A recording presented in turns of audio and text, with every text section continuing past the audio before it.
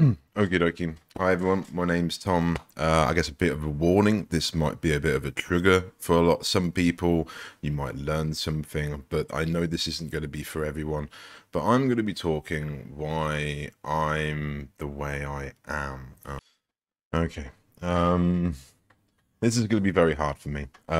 So I hope people can appreciate that this isn't something I get to talk about and I really want to talk about. I really don't want to talk about it, but I've been so upset today that I feel like I should talk about it because I'm sure there are some people in a similar situation to me. It's got a lot to do with narcissistic personality disorder and being raised by narcissists, but that's something I only learned in the last few years of my life. I want to sort of throw it back to when I was about 16 years old. I say it's going to be a bit more of a talking head video. I might do some footage when I get a bit to something I want to relate to happen today. But anyway, I want to go back to when I was like 16. My mum was hospitalized, and I've said about this in some of my videos. I might link them below. I don't know. I haven't rewatched them because I can't. I struggle to rewatch a lot of this stuff. I think I did cover a lot about my mother's health and my situation in those videos, but not to a greater extent. I'm going to talk more about the mental side of things now and the psychology side of things, and basically how I ended up pretty much losing my mind for one instance and having to go to therapy. Went to therapy to be told there was nothing wrong with me. And it's been a whole severe ordeal on my mental health personally, and I find it really hard. But anyway, going back to when I was a teenager, I'm 30 years old now, so this is a good 15, 16 years ago, when my mum was first hospitalized when I was about 11, 10 years old. She was hospitalized here in the UK for about 6 or so years. She couldn't talk, she couldn't move, she had like a fit in her brain and a stroke, and ended up basically just being paralyzed down her left side, so she couldn't move anything down the left hand side of her body. When I visited her in the hospital for those 6 years, at one point she was in a care home. She never recognized me. She properly hated me. If she did recognize me, she didn't like me. I don't know who or what it was, but towards the end of it, she really didn't like me for some reason. I don't know what it was, whether it was because at that point I was quite obese and she was just upset because I was her son. I was so fat, but then she had already made me fat, so that's kind of a different topic altogether. But anyway, the connection there from basically losing my mum to then sort of being reintroduced has always been very hard. She eventually came home when I was about 16 or 17 years old, and it was when she came home, as I said at the beginning there, she couldn't walk, she couldn't move, everything needed assistance, so she needed assistance going to the toilet, being moved around the house, and we had a tiny little cottage at the time. It was only a few little way here, same village area I live in now, but it was a tiny little cottage we grew up in, and basically this was the beginning of us having to have care workers in the house, which was basically at that point I think it was maybe paid by the council or something. I don't really know, but it was, I think at that point we had about 1 to usually 2 care workers in the house every day, from 8 o'clock till, like, at that point it was 9 o'clock for about 10 or so years until it was about 25 or so. The time they were here was usually from 8 o'clock till 9 o'clock every day, including Christmas Day, birthdays, everything. That they're here every day, 365 days a year, and it'd usually be split between about 3 or 4 people, maybe a few more, and that is a large reason why I am the way I am. Very quickly, I lost a lot of. I felt it. Think of it, I guess the best way to how I feel, and I still feel to this day, because we still have care workers all up to this time. It makes me feel like there's like a, when you've got like a plumber in the house. I mean, I don't know if that can come across. I know some people aren't bothered. The plumber himself is not bothered because he's just doing his job, and I think that's part of your work ethic. But as a homeowner or someone that's you've got your own privacy, it's very different letting someone you don't know into your area. And I don't talk to these people. I've tried. I think if I can't count how many possibly over 1,000, but definitely hundreds of people, carers, each day we've had in our home over the years. We have had hundreds. We have had so much things stolen. We've had people fight, people get really nasty with each other, people do things out of spite. Some, of course, have been absolutely amazing people, of course, outstanding people, what they do. But we have seen all the highs and lows of pretty much everything in this time period. And I still have a really hard time feeling at home when we've got care workers around. Now, I've been fortunate enough to live in this flat area of this house that we moved into about 10 years ago. So I still live at home with my parents because I've never been able to earn enough without going into debt or taking out a massive loan to buy myself my own house. And the jobs market now is just a complete shambles. My generation, I feel, hasn't got a voice. So unless you're very fortunate enough to be your own business owner or take over the family business or something like that, most people, I'd think, are quite struggling. Or at least I know it's been very hard for me. And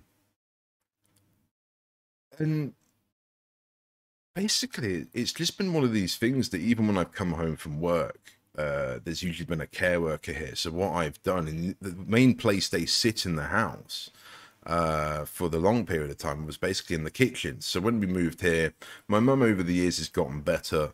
She's been able to speak a little bit. She's been able to move around. She's been able to walk. She's been able to be a bit more independent, as she likes to sort of say. And it is very true. She is quite remarkably independent. And it comes to now that the carers don't really do a great deal. I think, of course, if there's any accidents or anything like that, then of course they're very useful to clean things like that. But on the whole, they were meant to generally help with like things like cooking, cleaning, and generally just do things that my mum would do, but that she can't do in the house. But for the longest time, that hasn't really been the case. Some of them have done some cooking, and it's been great to help the family like that. And I'm sure my dad and herself would really appreciate the help. But for a majority of time, I'd like to think this comes across. You think of all that time you're having, basically, and this is to the point that even before it was about 7 days a week. Usually, you know, there's not a break from this. This is every day. So you can't, you know, you can't even always speak your mind half the time because there's always someone listening.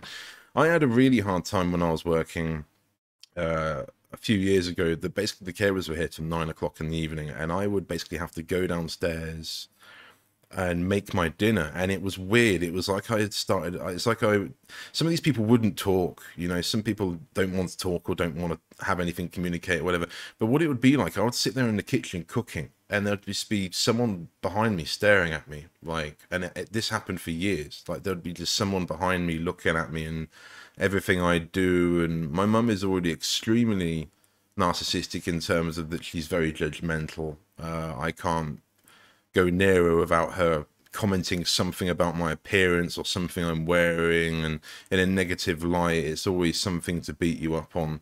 And as I say, this whole topic is so complex. I can't even begin to describe where to go with this, because this is all springing on from today. And basically, I had 1 year, which I can kind of show. I had 1 year at the beginning of lockdown, with when COVID was quite a serious outbreak, or at least known to be. Sorry, it's clicking on my page there. That we got rid of the care workers for about 9 to 10 months. So we didn't, my mother, for like about a year or so ago now, went for nearly a year without care workers. And I can tell you, she was fine. There was some situations where I think she needed help from her brother and her sister when my dad wasn't around or something like that. And that caused hell on earth. That absolutely caused hell on earth. They have really not been wanting to be involved in my mother's life ever, I would say, arguably. More recently a little bit, but definitely over the years they've predominantly never been involved in my mother's life, and I think that's quite disgraceful for someone that's meant to be your family members. But anyway, but they became more involved, and that upset them because they were getting more involved with my mother that's obviously quite ill, and they basically argued with my father and my family to get the care workers back. And a point I'd like to show here where the dog has actually passed away since here, but this was kind of me then. This was me when we hadn't got any care workers, and I felt like I started walking the dog, I was exercising, I was eating healthy. I felt for the first time in my life like I was free. I was actually healing. Uh, and Cold. All right, I, cool. I thought I'd do this video I've because it's a pretty always, unique day today. I've always wanted to do more videos like this, and it's been very hard. Like most of the time, like if I was to go downstairs today, for example, and do a video on the Sylvia, there was a care worker here today on Sunday, and that's what's fundamentally upset me is that even like today, which is usually my one day at the minute. Usually they're here 6 days a week, but today I'd planned to go on my dirt bike, which I rarely do, because I haven't really got many places to ride it due to problems on the farm and the family and situations. I haven't really. I used to have a fantastic track actually in this field in this video. It used to be around the edge. This is basically my fantastic track I used to have. And out of spite, my I think it was my uncle. He got his little protege to do it. Has taken away. Basically, what they've done is there's meant to be a border between the hedge. You can see behind me here. There's meant to be a border. You can probably see me riding around in my old videos. To be honest, you can see how wide it is. But there's no border anymore. The field goes right up to the edge of the hedge. It's like there's you can't even get a bike down it. You used to be able to get a car around it, but they got rid of that because I started driving a car around it. They didn't say that, but yeah, big time things have changed. And this is the problem with narcissists. They won't per se say there's an issue, but they'll just do spiteful things behind your back. And I'll go more into the narcissistic abuse side of things. I'm just going to try and cover my points of view for a little bit here because this whole thing is just toxic. It's just extremely toxic. And I've struggled for a long time because I've basically just had always someone judging me in the house. There's always been judgmental remarks. It's almost as if my mother is extremely narcissistic, unfortunately. And it's almost as if the carers have been used to add as like her satellite. So anything that I would do, the carer would comment or get involved, and all of a sudden my mother comes over and gets involved and starts being horrible to me, whether it would be judging me, telling me I'm horrible, telling me I'm useless. You know, she's a very for a long time I've wanted to video her and my family to try and come across, and I might still well do, but I almost feel like it's just exposing someone that's mentally ill, and I don't want to do that either, you know, because I do know she is not, you know, it's brain damage. It's not, she's not my mum, basically. It's someone that's very, very different to who my mum was. And I have a real hard time just trying to get over all of it. Like, it's just to act like it's normal. Like, oh, forget it, you know, just act like they're not there, act like these people aren't there. And as I say, it's been like 16 years, you know, just every day, just continuous. But bless, what happened here, so I was walking the dog pretty much every day, bless, because this dog was a rescue dog. We got Pepper a few years ago, about probably like 5 or 6 years ago. And I'd never really walked her that much, purely because we've already has carers in the house, and it's very awkward for me to go downstairs, get the dog, have to like introduce myself to someone, and always do it in pure silence, which is even more awkward. You know, you have to kind of go downstairs and be like, hi, how are you? You know, oh, are you good today? Yeah, it's another one of those days.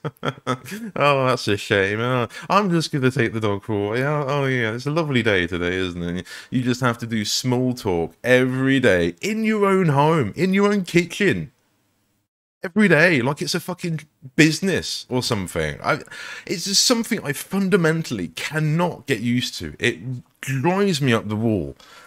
And basically going to today, I basically, Sunday, as I said, it was meant to be one of those days I was meant to go and have a look. If you want to know more about narcissistic abuse, and I will cover a bit more of narcissistic abuse towards the end of this video and why and how it links, but this channel, DoctorRamani, has helped me a lot. I really recommend it. I think narcissistic abuse is a very big thing today, and I will do more videos probably on it as a topic in itself, because it's something that was new to me. I wish I'd learned it when I was a kid, because it's been something that's been very strong in my family for the longest time. Now I want to go down here to some of my original videos. I can actually do it up here. I can do day oldest. So these are it's 11 years ago, that kind of says everything. But this one particularly, I haven't watched these in ages. My friend and I got this field car for £50. It's a Fiesta, I think, off of some of his auntie or uncles or something. It's quite funny, really, actually, how cheap you could get cars for even about 10 years ago. You could even get drift cars, and if that's where the drifting was big. But something we had, and these are the same fields we've always had on the farm, something we had throughout kind of growing up, particularly in this period, is that the fields all had, and even surrounding me now, they all do, apart from ours, all the surrounding fields in our area, all the other farmers in our particular area, because it's a big farming area around here, have all got at least, I think it's meant to be 6 meters gap from the hedge. It's kind of meant to be a law, I think, in case, you know, there was a fire or something like that, stop like wildfires. We don't really get wildfires in the UK, but anyway, I mean, it's meant to be a law. But this is, so me and my friend bought this car, £50. We had, my brother and I had field cars growing up. But what we'd always had is we had this grass edge. So you can see here, the field is over here, the hedge is over here. And we had always had that growing up. So this is how I learned to drive. You could take a tractor around the edge and not disturb the crops. And you can, you know, you could do what we did. There was enough room to have a track. And this bit up here was such a beautiful track. It was so good. Like, this entire thing, for a little dirt time trial course or something, was really good. But basically, shortly after this video, it was taken away by my uncle. I'm sure out of spite. It was nothing to do with my father, at least apparently. And the field now goes right up to the hedge immediately. And I, obviously, a few years ago, to anyone that's watched my channel since then, I bought a dirt bike. I couldn't do any of that anymore. I couldn't buy a cheap car and go anywhere around our fields. There's nowhere up here, or there's 2 areas to our farm. There's both areas. You cannot do that. To those that do not know, the farm here is split between my father, my mother, and my uncle. It's probably the most incestuous things I've ever had to witness in my entire life, and it absolutely disgusts me, and I'm not going into topic with it. But anyway, that's the reality of the farm. I've never been involved with it. I've never been allowed to be involved with it. And from my understanding recently, that's been very intentional. And it's been done on purpose. As I say, it's been done very intentional. I've had interviews in my life being like, why do you not want to be a farmer? And I'm like, because I can't. They won't let me. It's fucking weird. I've to now had therapy and things and realised that the situation is far more toxic than I'd ever imagined, and I'm absolutely fucking disgusted. But apparently it was 3 years ago now, I bought a dirt bike and started to learn to ride, learn to ride, basically taught myself. And I think we can possibly even see in this one, I think I even fell off with this, which is quite funny. This bike was really good. I'd actually like another 4-stroke. But this is actually this field on the left. We just went around about 11 years ago. This is obviously 3 years ago. I don't know if we can even see it a bit. I don't think I will look. But this is that field here. I mean, you can probably even see there is no edge of the field anymore. It's gone. And there might have been in this period when I first got the bike, there certainly was an edge of the field to a degree. I think I had to go around it. So now, this is nothing much has changed. This is kind of the similar situation. Yeah, I fell off in this and hurt myself. I broke my collarbone in this. I don't know if I said that. Did I not say that? Lol. I definitely broke my collarbone in this. Yeah, this was like my first ride. This was fucking sketch. If you're not, I'd recommend riding a bicycle for a bit if you've not ridden a dirt bike before, because this shit was too much. But you can see here, the field goes right up to the hedge. Like there's no gap. So one of the only places now to ride is this field here, and it's super sketchy. It's full of equipment now. When I last went out, there was some fucking random dog walker trying to get killed. And other than that, I've got to go around the actual field itself, actually on the mud. And the mud around here is it's like super clay. Unless it's dry, it's really bad clay. And the tractor tires being so soft and everything, it just basically means that unless I go really quick, which is actually quite frightening, the mud sticks to the tires, and the mud sticking to the tires, because it's like clay, just weighs the bike down. You lose all grip. The knob bits on the tires get covered up, and it just turns suicidal. It's doing suicidal to pretty much like what happens here. Like, that's fucking, I'm not even gonna do that. It's gonna make me wince. But yeah, that was kind of my first ride with that bike. But basically that happened. I had that bike for a few years. Obviously, I lost a lot of weight. I actually nearly died in this accident I had here, and I was actually doing so well. This is the kind of like fitness I'd like to get back. I mean, I look fucking, in my opinion, that's the best I've ever looked for a long time. That's the best I've ever looked, and that was about 2 years ago. That's just before the lockdown. And that was basically because I wasn't eating. I wasn't eating anything at all. I was just having like protein shakes and that was it. And I was riding the bike a lot. And that other bike, compared to this new one, that other bike was extremely heavy, very top heavy. I don't like it. I don't prefer it. This bike's definitely a lot nicer. But I'll be honest, right? I rode that other bike like once a week, probably more than once a week sometimes. This one, I've barely really ridden it since then. I got really quite depressed after this. What did I know? We actually no, I did ride it for a bit when we didn't have the care workers, but since after we got the care workers bout, that's kind of when I've been really depressed. I started trying to stream a lot more on Twitch, and Twitch failed, and there's a bit fucking. I guess it's actually. It's just like TV. It's not as it seems. You know, it's fake. There's people are paid by big companies to pretend to be a streamer, even though they're being paid by big companies to push adverts and have sponsored deals and cheats and all the rest of it. It's just fucking, it's just TV. It's no different. It's not real. There's a few people that maybe are real, but for the most part, it's not real. Yeah, I don't know. The whole thing, it's like today, basically, I enjoy what happens here, basically. What's the big thing? Well, I have very limited riding space. So it's hard as it is to go really anywhere on my bike around here at this point and without actually going somewhere else. And the thing is, I'm fortunate enough to live in the middle of the countryside. You'd think it's stupid that I've got fields outside my door that I can't just go and ride around a little bit of land, you know. And the thing is, it's a bike. Look how thick it is, you know. These wheels aren't thick. I don't need much. But literally, they haven't yielded me anything. The bit I used to have to go around the field was about a foot wide. And that was it, really. It's now made it severely dangerous. It's very scary. There is no smooth path to go on. It's good fun, but fuck me, it's scary. It's nowhere near as safe as it used to be. And the big reason I nearly died in my bike accident is because of this. This is what I was meant to link into. You want to know why I nearly died? I nearly died because my uncle took away the fields, basically, and I had nowhere to ride. And so where I started riding was down on what's called a bridle way near me. I'm not even meant to be on there, basically. Let's go to oldest because it's still some older stuff. But I wasn't at this in the video that's down there now as well. And that again has since changed. I haven't ridden down there for years, but they've added a gate and stuff since. Where is my accident video? We just saw it. Here we go. God, this is horrible. But yeah, I nearly died here. And this has changed my life big time. It's changed my perspective of things. It's changed my outlook on life.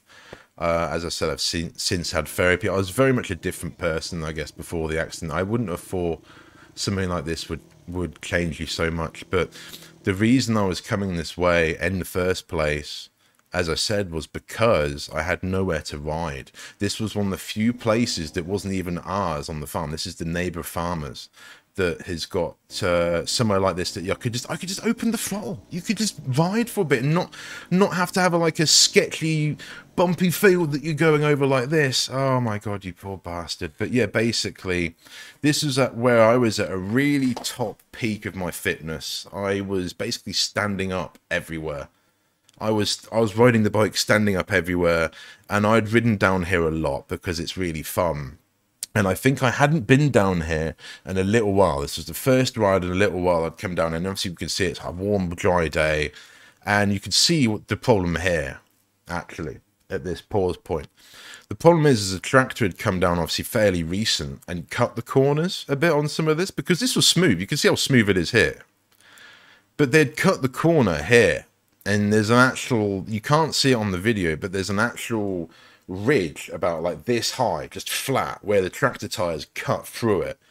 And I didn't know that was there. It's basically like a solid curb, and that's what happened, that there's this basically ridge right here. The bike didn't want to go over it, it just laid on it, didn't want to go over. You can even see the tractor tires there, actually. and I went from being standing up to smashing on my hip and on my shoulder and everything else, and it burst an artery in my hip. And I actually rode on for another 20-30 minutes. I went home, and then I actually had some massive internal bleeding, and I was in hospital overnight until I had surgery in the morning, and I thought I was going to die. I've never been in so much pain in my entire life. My skin, I used to be an obese child, and my skin fucking expanded to more than a football. Like it wouldn't stop growing because my skin's quite stretchy and I've got stretch marks everywhere. I'm covered in scars. I've got another one to boot now. Yeah, I basically it wouldn't stop bleeding, and I generally thought I was gonna die. I couldn't go for a pee, and it took me like an hour to go for a pee at that point, and then it actually ended up basically my entire groin all the way down. Can I see my shit? I should be able to. It's my shit. I haven't looked at this in ages. I haven't really talked about this, but yeah, my bike accident. If it will let me, will it not let me look at this stuff on it? Oh, shit. This website's a load of shit. So I can't open. Well, you can kind of see there, really, unfortunately. That's a shame I can't go through it. But on my stories there, I've got a whole list of my stories. My whole groin was fucked, and this was after my surgery. But yeah, I nearly died. That was not really fun. I have definitely chased it. Oh, wait, it's open this one, though. Oh, is it going to be? Yeah, so that's kind of when it first happened. That was when I was in hospital. And that was just the beginning, really. Yeah, not cool. Not cool. I had a lot of time to reflect at that point in my life. I was definitely not in the best position. It's definitely changed me mentally. I've not really seen any of this. God, yeah, yeah, sorry, not safe for work. Um, yeah, yeah, it's just, at that point as well, I've always wanted to be a paramedic, and I thought, well, it'd be nice to go back and be a paramedic, but many colors, god, that I can still feel that tube. I can still feel that tube. My bone as well is nowhere near. My bone is nowhere near what it used to be. I can feel my hip on my right hand side has got quite a nice bone. The hip on my left hasn't really got any bone. Yeah, not. And that was only about 20-30 miles an hour on that, but I don't know. So there's a lot of things I've talked about here. I don't know if this kind of comes across. Basically, I guess finally kind of talk a bit about, I guess, sort of narcissistic abuse. I mean, effects of narcissistic abuse. Now, this is something that only really twigged to me a couple of years ago because as I said, I've had a mixed relationship with my mother. There has been maybe one or two times, I would say maybe a month, when I used to be more involved in the family over the last 10 years, where if I spoke to her, she actually felt like my mum. Maybe once every couple of months, maybe a couple of times a year, there'd be almost a couple of bit of conversation you could have that actually felt quite nice. But for the most part, she's very demanding. She's someone that's, because she's always had care workers in the house, she's very demanding of me and my dad and anyone in the family. She's become, I wouldn't want to say lazy, but that essentially is. I know she's disabled and has a hard time, but it's become, there's a lot of things that she can do that she won't do, even though she demands that she really wants her independence. It's this whole sort of cycle of basically emotional abuse. And it took me a long time to understand it. It's really something that's affected my life heavily. As I say, it's something, narcissistic abuse, you're going to have to look into. I don't really want to go over it in this video anymore. I've already probably made this too long. This is already probably going on, yeah, nearly half an hour. So I probably won't go into it now. But what had basically happened, this was about 2 years ago or so, that I was talking to my mother, and I can't remember what brought it up, but I basically said to her, I'm like, you hate me, don't you? You actually just hate me. It's quite clear at this point she's got some sort of prejudice against me. And I think I said to you, you wouldn't even, because she is very, very cold. There's, let's say, the brain injury is quite actually intriguing to how it works because it's just very cold. It's a frontal lobe injury, which is a big part of who you are. So there's like kind of no emotions there, and yeah. Anyway, it's one of these where she basically ended up manipulating me, and I just basically said, I bet you fucking hate me, don't you, and all the rest of it. And she called my uncle or her brother, and she called my friend. Well, a couple of my friends, but at least one of my friends that I didn't know about at the time, I hadn't seen in a very long time at that point. I think she'd called my brother and a few other people, and she told everybody that I was going to kill myself. And I was losing my mind and I was going crazy. And I got cornered in my flat here, or in the place I live here in the flat in this house. I got cornered basically saying, "What's wrong with you? You need to go and talk to someone." This is before I had therapy. This is basically like, "You're crazy. Why are you acting crazy? If you want to act crazy, come and talk to me. Don't act crazy in front of your mum," and all this sort of stuff. And my friend actually came over, ironically, but I didn't really expect, because I hadn't seen him in probably over a year at that point. So just randomly come over was just fucking weird. We just bless him in that, but it was not really helping the situation. And I had a bit of a talk with my friend, and I think I went downstairs and there was everybody there. My mum had like brought in her flying monkeys, all to do her bidding and take her side. And she sat there. As I had I was crying, I was fucking, because I didn't know what to do. I was put in a position where I had to like try and like explain myself on display. I was put on a stage with a spotlight and been like, "What's wrong with you, Tom? You're clearly like brain damaged or something, aren't you? Why are you so horrible?" And I came downstairs, tears and everything down my eyes, and my mum looked at me with a look I'll never forget. And she gave me this look of just like complete smirk, like, yeah, if you could be rubbing the hands like an evil villain, she would have been. Thankfully, I got fucking one hand. And basically, yeah, I'll never forget that. That was the most upsetting thing I think I've seen over, because it's just, my own mother had basically organized this sort of triangulation of flying monkeys to all come and attack me. I proceeded to then have therapy after that. I was very open and honest with her. I was about my situation, about the family here, about my life, my upbringing. And after about 8 weeks of talking to her, she kind of turned around and said to me, I was like, "Tom, there's nothing wrong with you.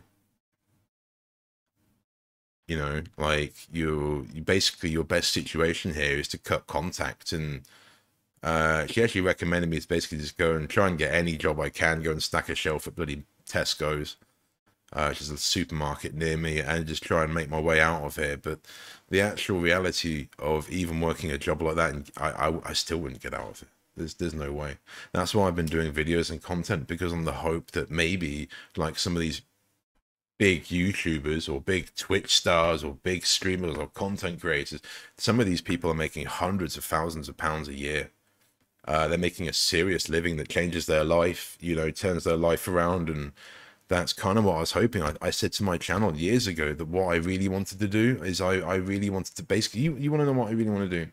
I've got the silver, the PS13 silver. It's in the garage. Hasn't been touched. It's the most, that in itself is a depressing story, and I need to do videos on it soon. I bought this car probably like 3 or 4 years ago, and I've only driven 1 tank of fuel in it, and it's got its 2nd tank of fuel sitting in it right now, and it hasn't moved. There's nothing wrong with it. The turbo's a bit loose, but I tighten the turbo, which is a common problem. If I tighten the turbo, which is a whole bit of an ordeal, she's good to go.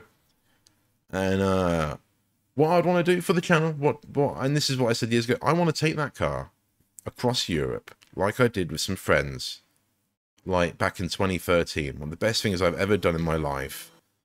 And just drive across Europe, make video logs of me just driving across Europe, or Whether that would be nice, it'd be nice if I had a partner or something to do it with. But this was one of the best times I've ever had driving. Like, it was one of the most visually pleasing experience, and just the road and everything, just beautiful, stunning. The roads are smooth and clear. I was in my Citroen Saxo here.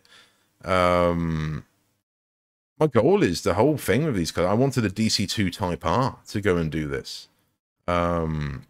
That's what I wanted. I wanted a DC2 Type R to go and do what the Saxo kind of couldn't in that sort of area. And I kind of hope the channel might be popular enough at one point that it would basically sort of fund me getting a better camera. It would fund me going to trips like this. At one point, back in sort of this period, I actually had a Google AdSense account. I was making money eventually on some of my videos. You can see I was, because of the views they got. They don't get any views now. No one watches any of these now because the Google AdSense got taken away. The rules changed from having, I think, a couple of hundred subscribers, you had to have 1,000 subscribers. And for someone that's done it pretty genuine as me, I haven't paid for any subscribers, I haven't paid for any views. I actually have paid for views, and on videos I can show you that I have, is like this one was paid for views, 1,000 views on that apparently. And I think there's another one I did paid views on. There's a rally one. It stands out quite a lot because no one watches the rally videos.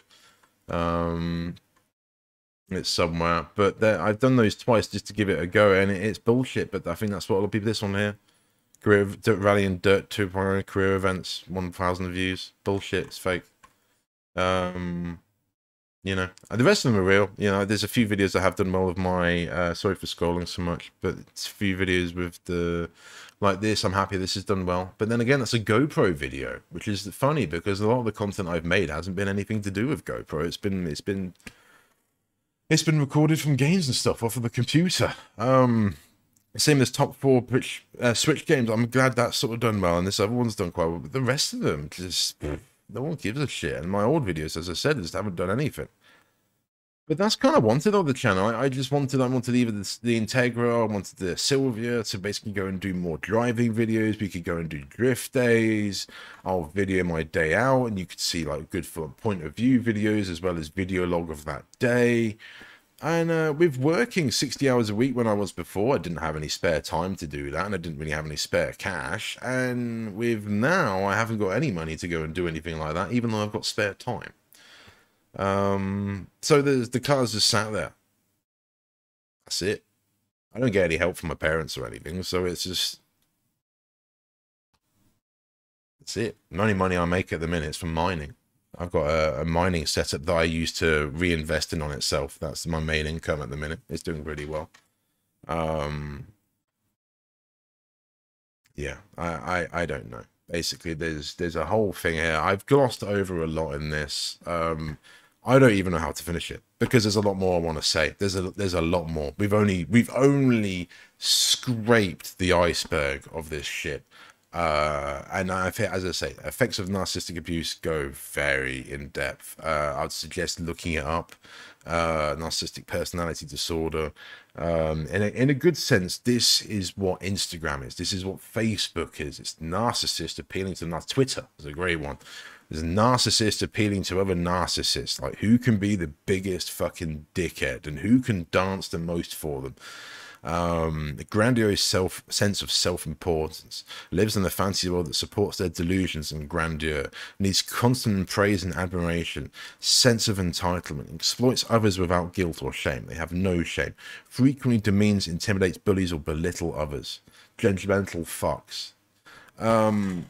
Something that basically is a big deal with it is that I see a lot at the minute, particularly with the lockdowns and stuff, people taking their own life. And I think it's hard for people to turn around and be like, why would anybody want to take their own life? I can tell you first and foremost, narcissistic abuse, whether it be from, as I said, triangulation of people, flying monkeys, or people ganging up on someone to gaslighting you, whether it's that, whether it's at work, whether it's even people online on social media, people will bully you and make you feel like you are basically worthless and you should take your own life. And I didn't understand a great deal, even though I've been that depressed with alcohol, which is another video I need to talk about being suicidal and things. It generally, narcissists will drive someone to suicide, and I've seen actually quite a few cases now that after understanding the psychology of this toxic nightmare, that you can recognize that in some films and in some real life situations even, that people have done that. That's actually happened. People have been that traumatized and abused that they have taken their own life just because it's so horrible. And obviously it's essentially murder, but it will be taken as a suicide. And I'd like to point it and leave it probably here. The narcissist will basically turn around and say, oh, he was always doing this, or he was always doing that. The narcissist will basically encourage that it was never anything to do with them, and it was the person that took their own life's fault. That's how narcissistic they are. They would blame the person for killing themselves. It's utterly staggering, but it's a severe toxic trait in our society that is not talked about and not well understood. And as I said, if anyone does find this, oh shit, that's my dad, or that's my friend, or something like that, as I said, go and check out DoctorRamani. She has some fantastic videos that have basically just made me relate to it. I've had a few that I've been very, very hard listening. Like today, I've had a very hard day. Just with, I wanted to go and ride my bike, and I wake up and I get woken up by some twat banging around downstairs that's putting washing on at fucking 8 o'clock in the morning because I paid to do it. And slamming doors in and out the house every few seconds, and fucking stomping around and being noisy. It's apartment living in the fucking countryside, apparently. Yeah, it's just a whole thing. I find myself going to days like today where I find it hard, and I think, what's the point? And feel like giving up. I come and watch like people like DoctorRamani. As I said, this video has been very hard for me. I've rambled, I've talked, my brain's all over the place. I want to try and bring my point across without trying to sound like I'm a baby. With just basically, oh, my mum doesn't do this and my parent doesn't do that, because that's not really the case. It gets quite the severity of mental illness here, and I can't escape. I can't escape. If I did, I wouldn't have anything. I don't have anything really. I just don't have anything. Anyway, I'm gonna leave it there before I dig myself a hole. So thank you very much. If you've watched this, thank you very much. If you understand, I really appreciate it. That's a big deal. The people that support my channel, I really do mean a lot to me. And I know there's a group of people that do support my channel. And I'm very grateful. I'm really, very grateful. You guys are awesome. So I'm doing this because hopefully in a few years' time we can reflect on this. We can reflect and basically turn around and see where I was to where I am now. For reasons I said earlier, so we can do some better videos, better content on the channel, maybe get paid and make this my living. But right now it's very tough.